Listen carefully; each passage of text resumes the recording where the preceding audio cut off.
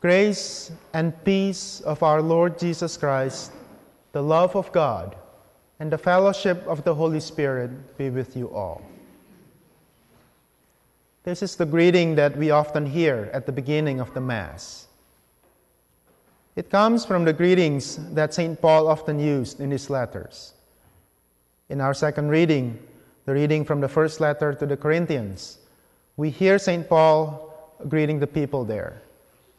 Grace to you and peace from God our Father and the Lord Jesus Christ.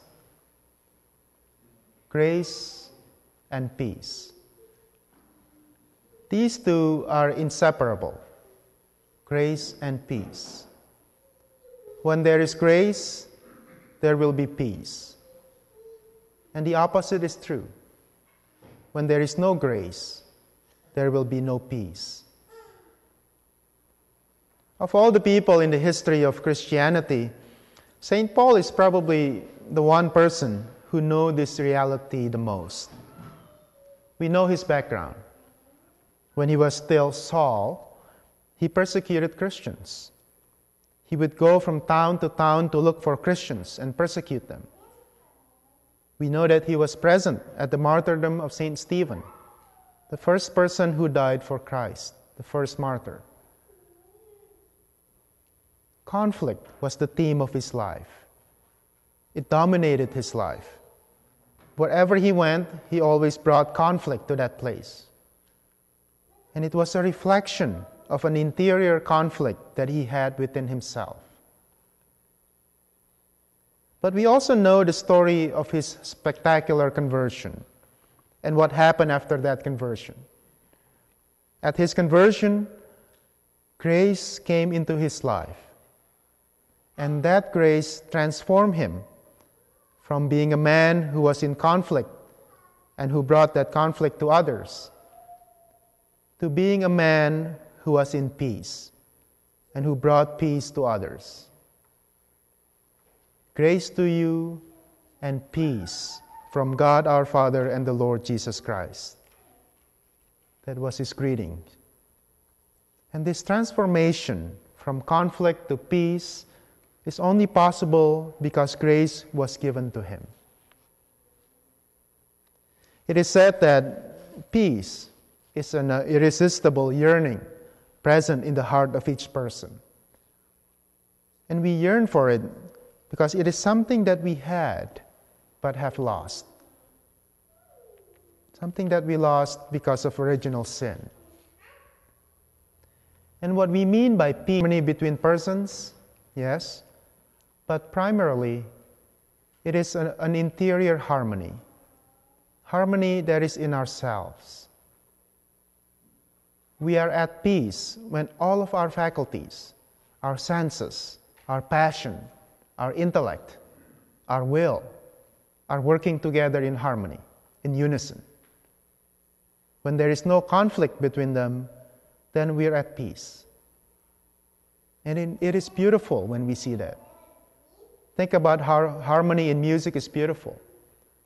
So the same thing when we have harmony in ourselves, we become beautiful. And that's how it was supposed to be when God first created us. A human being that's beautiful because he or she is in harmony with himself or herself.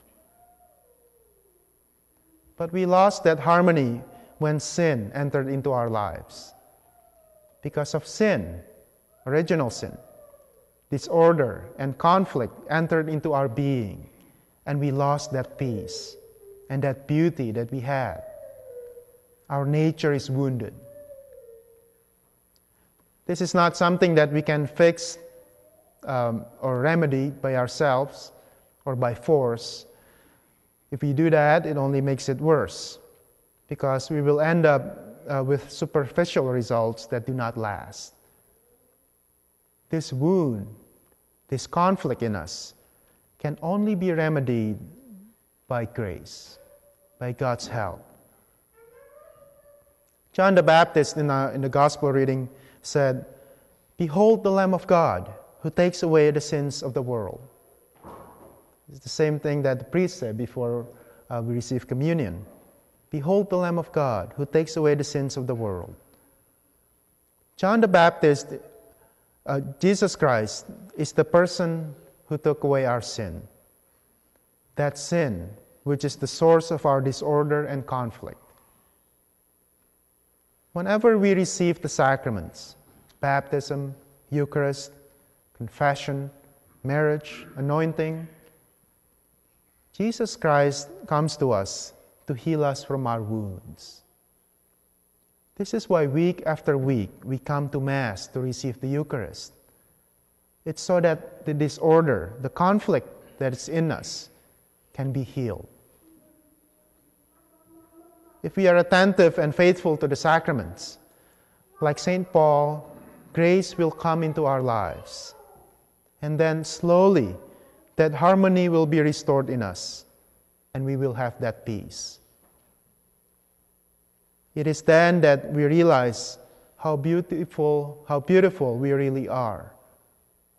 And this realization of our beauty is not a source of pride, but instead a source of humility and thanksgiving to God. Because we know that it is not our image that we are seeing in ourselves, but it is His image, God's image. Grace and peace of our Lord Jesus Christ, the love of God, and the fellowship of the Holy Spirit be with you all. Amen.